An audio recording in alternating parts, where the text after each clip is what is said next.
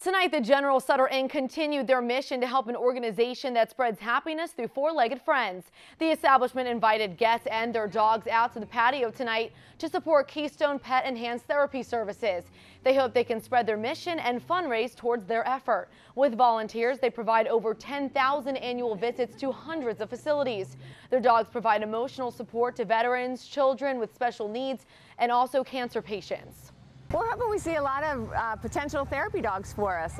We have information that they can, find out about registering their dog to be a therapy dog, and also, again, raise funds because we are a nonprofit. We don't charge for any of the services that we do, but there's a lot of things we do to connect our volunteers with the need.